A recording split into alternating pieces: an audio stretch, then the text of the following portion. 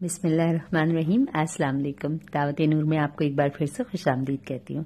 आज जो रेसिपी आपके साथ शेयर करने जा रही हूँ वो है गुलाब जामुन।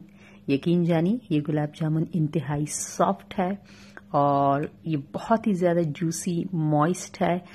इससे ज़्यादा आसान रेसिपी गुलाब जामुन की शायद ही कोई होगी जो मुझे ना पता हो, वरना मैंने अपनी पूरी कोशिश की कि इसे जितना आसान तर हो सके आपके लिए बनाया जाए।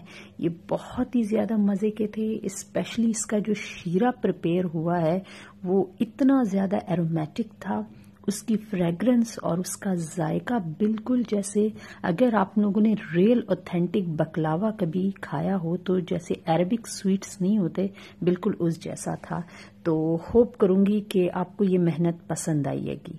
तो रेसिपी शुरू करते। इसके लिए मैंने 2 कप पानी लिया है। पानी मैंने ये मेजरिंग कप जो होते हैं इनके लिहाज से लिया है।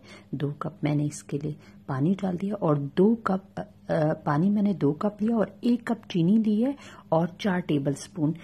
जो स्पून है उसको काट कर लीजिएगा, ज्यादा भरकर मत लीजिएगा। चीनी के ऊपर अगर कोई चिकन वगैरह कुछ है तो वो आप हटा लीजिएगा। अब मैं उसे 1 बॉयल आने दूंगी। जैसे मेरा 1 बॉयल आएगा मैं इसके अंदर ½ टीस्पून लेमन जूस डालूंगी और अ पिंच ऑफ इलायची पाउडर और पिंच ही जर्दे का कलर डाल दूंगी। जर्दे का रंग ऑप्शनल है, आप चाहे तो डाल दे, वरना तो कोई ऐसा जरूरत नहीं। आप इसके बजाय जाफरान भी इसके अंदर शामिल कर सकते हैं। अब मैं अपना एक वॉक लूंगी और उसके अंदर ऑयल शामिल करूंगी। अभी तक से मैंने गुलाब जामुन का मिक्सचर प्रिपेयर नहीं किया।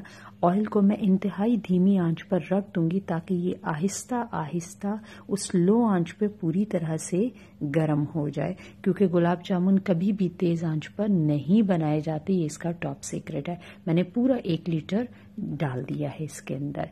अब मैंने भर के 1 कप, दोबारा कह रही हूँ भर के लिए, लेवल 1 कप नीडो नहीं लिया।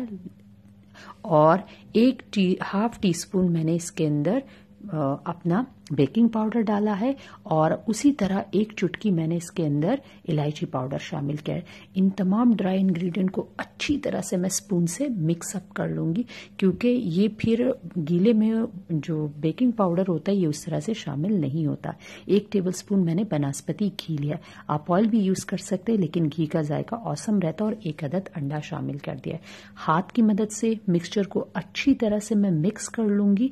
बस इससे ज्यादा गूंदना नहीं है, वरना आपके जो गुलाब जामुन का बैटर है वो सही नहीं रहेगा, वो सख्त बनेंगे। बस इस तरह स्टिकी डो आप देख रहे हैं, हाथों को चिपक रहा है। अब मैंने सारा हाथों से हटाकर अपने हाथ वॉश कर लिए और घी अपने पास रखा है। जरा सा अपने हाथों को उससे मॉइस्चराइज करूंगी और एक जैसे गोले बना लूंगी।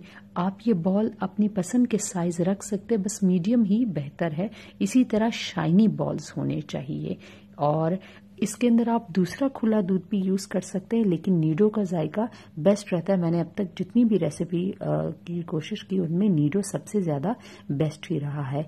आप इस चीजों को बनाते हुए एक घी का इस्तेमाल कीजिए तो ये रिजल्ट भी आपको टेस्ट में औसम रहेगा। अब मेरे तकरीबन कोई 10 गुलाब जामुन इससे रेडी हो गए। मैं उंगली की मदद से अपने ऑयल का टेम्परेचर चेक करूंगी। जब मेरी ऑयल उंगली जाए ना, इसे थोड़ी सी तकलीफ महसूस हो तो बस ये परफेक्ट टेम्परेचर है, उंगली जा सके। अब मैंने इसके अंदर वो एक छोटा सा मुन्ना सा गुलाब जामुन जो कि बैटर थोड़ा सा रह गया था उससे मैंने बनाया था, उसे ऑयल में शामिल कर दिया। तकरीबन 1.5 मिनट इसे ऑयल में अपने बबल बनाए पहले इसने और फिर ये ऊपर आए। जैसे ये ऊपर आया तो आप समझ जाइएगा कि ये इसका राइट टेम्परेचर है। गुलाब जामुन बनाने के लिए सबसे अहम चीज है कि ऑयल में जब ये जाए तो ये तकरीबन 1 से 1.5 मिनट ऑयल में नीचे रहे और इससे हल्के हल्के बबल उठे, बिल्कुल स्लोली बबल उठे। और तकरीबन 1.5 से 2 मिनट बाद जब ये ऑयल की सरफेस पर आए ना, तब ये परफेक्ट आपका ऑयल का टेम्परेचर होता है। इसे बनाने के लिए जब ये ऑयल में जाते बहुत ज्यादा पेशेंस की जरूरत होती है। अब मैं अपने जो स्ट्रेनर है, जो मेरा चम्मच है, उसकी मदद से इसे बहुत ही प्यार से मसाज इनका करूंगी और इन्हें हिलाती रहूंगी मैं, ताकि ये इवनली इनके ऊपर कलर आ जाए। यकीन रखिएगा कि ऑयल में इसे फ्राई करते वक्त बहुत ज्यादा पेशेंस की जरूरत है। आंच मत तेज कीजिएगा, बिल्कुल लो टू मीडियम अपनी आंच रखिएगा और जब इवन कलर आ जाए ऑयल से तो आप इसे निकाल। ये जो इतना सारा आपका ऑयल है आप इसे किसी भी एयर टाइट डब्बे में रख लीजिए अपने, ताकि आप कोई सालन बना रहे हो, कोई मीठी चीज में आप बेधड़क उसमें इस्तेमाल कीजिए, इसमें कोई टेस्ट शामिल नहीं होगा, ऑयल आपका बिल्कुल जाया नहीं जाएगा। मैं अच्छी तरह से ऑयल इसका निकालूंगी और वो जो शीरा मेरा बिल्कुल मीडियम आंच पर पड़ा हुआ था, ठीक है, एक बॉईल आने के बाद मैंने उसकी आंच इतनी मीडियम कर दी थी कि जैसे अगर अभी हाथ लगा तो चूल्हा बंद हो जाएगा, बिल्कुल वो वाली आंच थी। अब मैंने गुलाब जामुन इसके अंदर शामिल कर दिए और चम्मच की मदद से अच्छी तरह से इसे शीरे में डबोलूंगी, प्रेस करूंगी, ठीक है, ज्यादा मत प्रेस कीजिएगा वरना ये टूट जाएंगे। बिलीव मी ये बहुत ही बेइंतहा सॉफ्ट है। अब मैं इसे लिड लगाकर तकरीबन 15 से 16 मिनट के लिए इसे उसी हल्की आंच पर इसके अंदर रख दूंगी। अब मेरे अल्हम्दुलिल्लाह आप देख सकते हैं 15 मिनट के वक्फे के बाद ये शीरा बहुत अच्छी तरह से पी चुके, और उस वक्त का शीरा इसका जो रखा हुआ था अभी तक से उसकी एक बॉयल आने के बाद वो उसी तरह हल्की धीमी आंच पर पड़ा हुआ था। अब आ चुके हैं मेरे गुलाब जामुन, और बिलीव मी ये बहुत ही ज्यादा सॉफ्ट है, जूसी है, आप जिसके लिए भी बनाएंगे उसे पसंद आएंगे। मैंने थोड़ा सा बादाम की गरी लिए, उससे इसको डेकोरेट कर दिया। अब थोड़ा सा सैफरन है, सैफरन के लिए मैं अपने भाई दिलावर का शुक्रिया अदा करूंगी, ये मुझे उन्होंने कतर से लाकर दिया था, और अब ये मैं इसके ऊपर गार्निश के लिए रख दूंगी।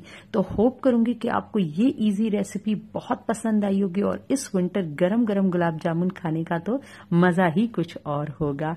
मैं इसे निकाल कर भी दिखाती हूँ, काट कर भी आपको दिखाऊंगी कि ये अंदर से बिल्कुल कच्चे नहीं है, बिल्कुल कंप्लीटली डन है और बेइंतहा सॉफ्ट है। इसका जो शीरा है ना उसकी तो बात ही कुछ और है, आप यकीन जानिए, आप देख सकते हैं किस तरह से ये कम्प्लीटली डन है। मैं टेस्ट भी कर रही हूँ तो बहुत ही ज्यादा ऑसम थे। तो आप अगर आपको ये रेसिपी जरा सी भी अच्छी लगी है तो लाइक बटन पर प्लीज प्रेस कर दीजिए, मेरे चैनल को सब्सक्राइब कीजिए। हम बड़ी मेहनत से आपके लिए वीडियो बनाते हैं, आपके सराहने के बगैर हमारी मेहनत किसी भी काम की नहीं। मेरे लोगों पर प्रेस कीजिए, मेरे बाकी चैनल का विजिट कीजिए, और मुझे कमेंट बॉक्स में जरूर बताइए